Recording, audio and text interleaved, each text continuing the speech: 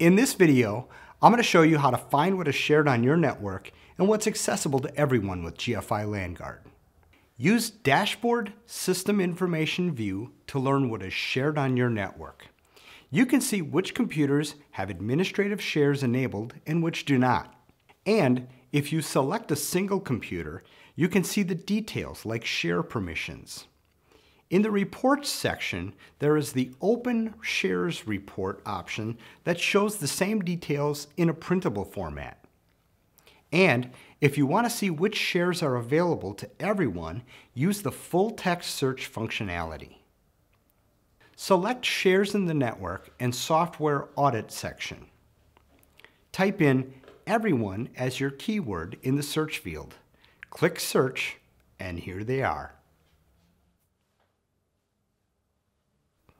I hope you found this video useful. Be sure to check out our other GFI LanGuard videos. Thanks for watching.